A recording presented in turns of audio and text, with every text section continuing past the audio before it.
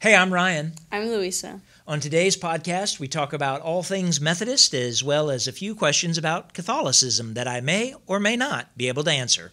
And this is Pastor Ryan on Answering Louisa.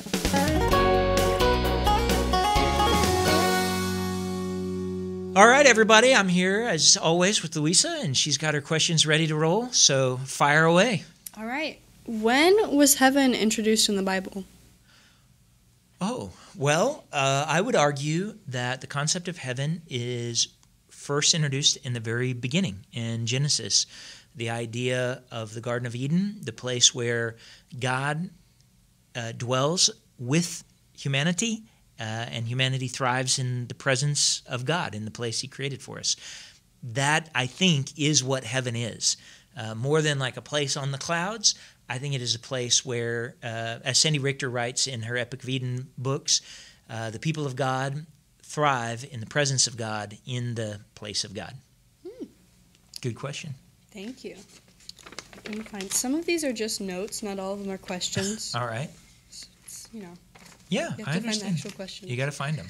Why do Methodists not believe in rebaptism? Great question. So, for us as Methodists, Wesleyans, we believe that God is the acting agent in baptism. In other words, we believe that in our baptism we experience a cleansing of sin. And so you can't do that. And I can't do that as a pastor. You can't, as the person being baptized, you can't forgive your own sin. You can't wash it clean. You can't make yourself be a new creation.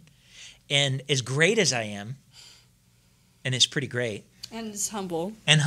As great and humble as I am, I can't do it either. I have no magic power. I have no supernatural power other than the Holy Spirit who lives inside of me. And so God is the one who is the agent in our baptism, the one that is doing something. And so for us, the same reason why we'll baptize a baby is the same reason why we won't rebaptize somebody. It's because we believe what God has done is done.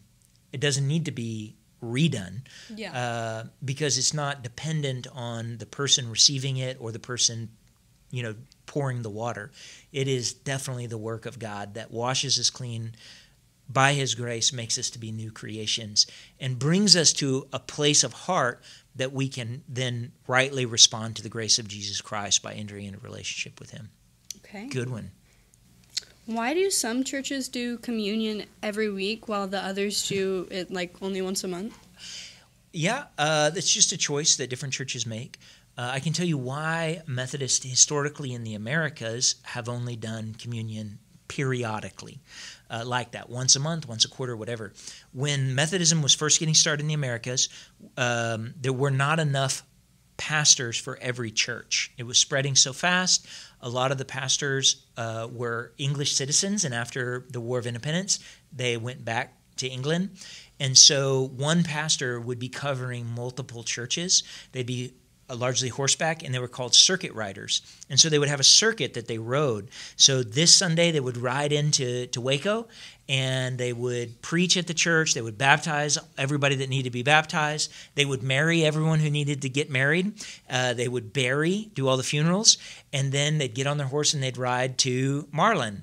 And that next Sunday they would preach and baptize and do communion and bury and marry, and then they'd get on their horse and they'd ride to, Axtell, and then they would do the same thing. And so because of that, you only had communion on a monthly or quarterly basis, depending on how large the circuit was.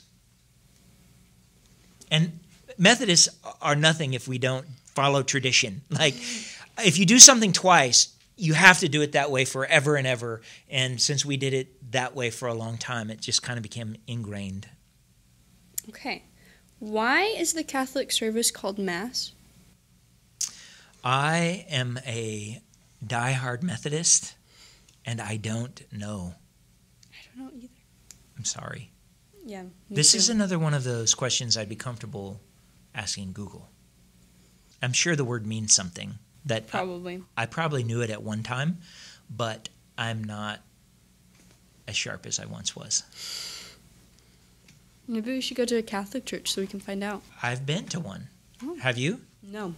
It's an interesting experience. I actually think that every Protestant should go to a Catholic church, and every Catholic should go to a Protestant church at least once. And here's why: it makes you a better. It makes you better at receiving visitors. So, I mean, when I had gone to seminary before I went to a Catholic Mass. So, I mean, I'm pretty educated. I am familiar with the church world. I went into a Catholic Mass, and I was so confused about when to sit, when to stand. Everyone else seemed to know exactly what to do. I had no clue. But what it did for me was it made me more sensitive to our services on Sunday morning, that we can't just assume that people know what to do and take for granted they know how to participate. So if you really want to make sure that guests have the best experience, you have to be thoughtful about their experience. So I would say going to a church that has very different tradition can remind you of the importance of being thoughtful of guests and visitors. All right, let's go one more. Why do people always assume that the wise men hang on. Why are they actually kings? Like, do we know if they were kings or are they just people?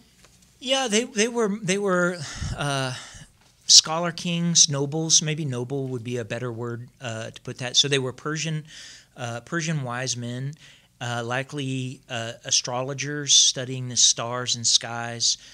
They would have been, I think today they would have been thought of more of like professors, like seminary professors who study all the ancient texts of all the different world religions and who are looking for the signs in the stars that tell what God or the gods were up to. But they probably came from some level of noble birth to be able to afford the opportunity to study like that. And they certainly were treated nobly by the king in his court because they would have been kind of royal advisors. So whether they were kings by birth or by stature, I think is probably more accurate how we would think of them. There you go. So next time Christmas comes around, think seminary professor. Okay. All right. We'll see you next time.